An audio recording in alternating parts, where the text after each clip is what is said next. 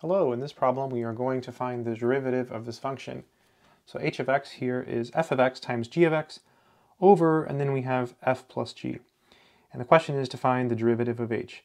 So we're going to use the product and the quotient rule in this problem. So let me just refresh your memory on both of those rules, and then we'll just jump into this problem.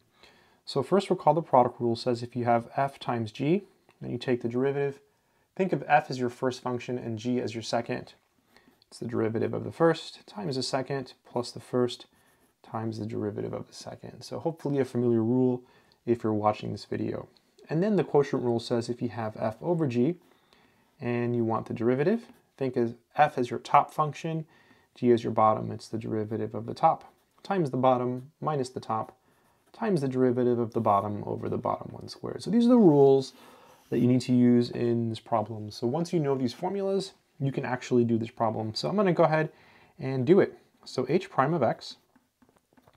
So we have to start with the quotient rule first. So it's the derivative of the top, which I'm just going to leave it as the derivative of the top.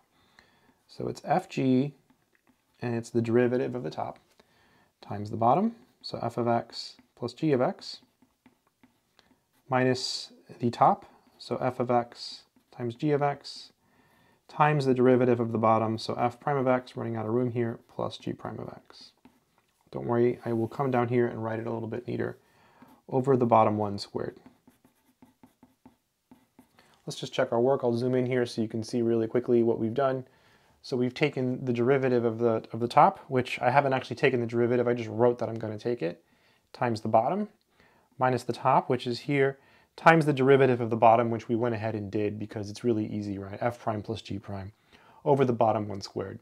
All right, I'm going to zoom back out. Let's come back down over here, and now we're just going to actually take this derivative here, okay? So h prime of x, okay? So this is the product rule. So f is the first, g is the second, so it's the derivative of the first times the second plus the first times the derivative of the second. So that is the product rule. Then we still have all of this. I'm just going to write it out. F of x plus g of x minus f of x times g of x. And then here we have f prime of x plus g prime of x. And all of this is over the bottom one squared. So parentheses f of x plus g of x squared. Okay. So now we just have to clean this up, so it shouldn't be too bad. H prime of x. Let's go ahead and distribute. So I'm going to do this times this. That's going to be, I'm going to write it with the derivatives at the end. So it'll be f g f prime. So f of x, g of x, f prime. And then this times this. So it'll be g squared f prime. So plus g squared f prime. Now this times this, it'll be f squared g prime. And then this times this, it'll be fg g prime.